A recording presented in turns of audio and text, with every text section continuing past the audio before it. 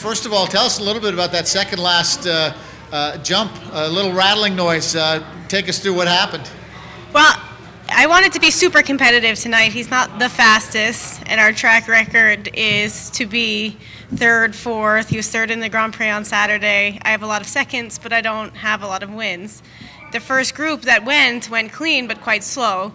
So I was like, okay, I can go a little bit faster, but if I'm slow with one down, that's not going to get me anywhere. So when it was shaking, all I kept thinking was I have to do 11 strides to the last jump, so I better kick on and see how it goes. You almost want to block your ears. A little bit.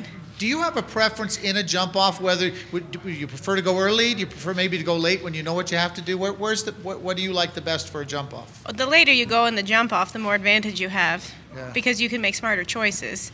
If you have to go at the beginning, you have to jump clean and you have to be fast enough, but maybe you don't cut too many corners because you don't want to knock anything down. But I did have some bullets behind me.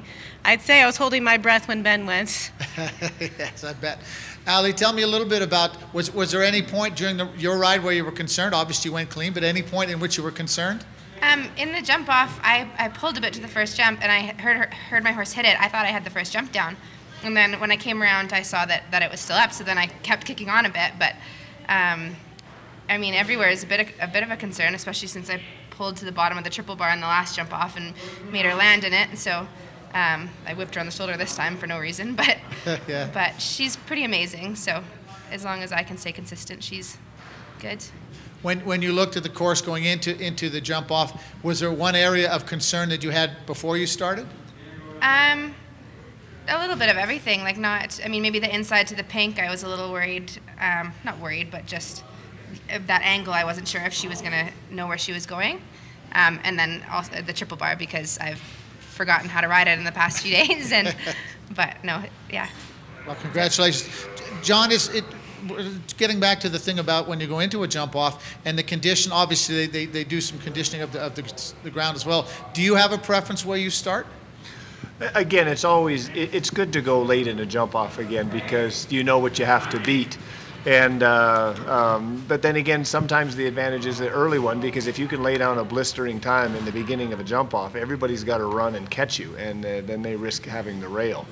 I was happy with my horse. I wasn't happy with myself because I just kept pulling on the reins, and you don't win jump offs pulling on the reins. You win jump offs by galloping and letting go of the reins. But I just wasn't catching them all the way I wanted to in this one. But hey, he jumped clean, so we ended up with a good piece. What was your strategy going in?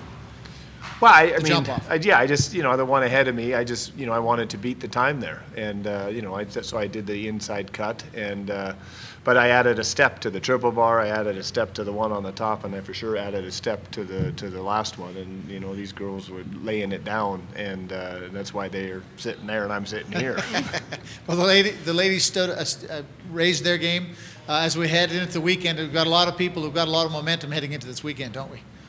Yeah, I think the weekend is going to be great. I mean, it's what this tournament's all about, the Longines FEI, World Cup qualifier, and that's what we've been anticipating all year for us. It's our first World Cup hosting in Rocky Mountain Show Jumping's history, so we're excited about it, and we hope we get a little bit more butts in the seats, but it's going to be a great competition. Well, congratulations to everybody, and thanks very much, and we'll see you on Friday. Thank you. Thank you.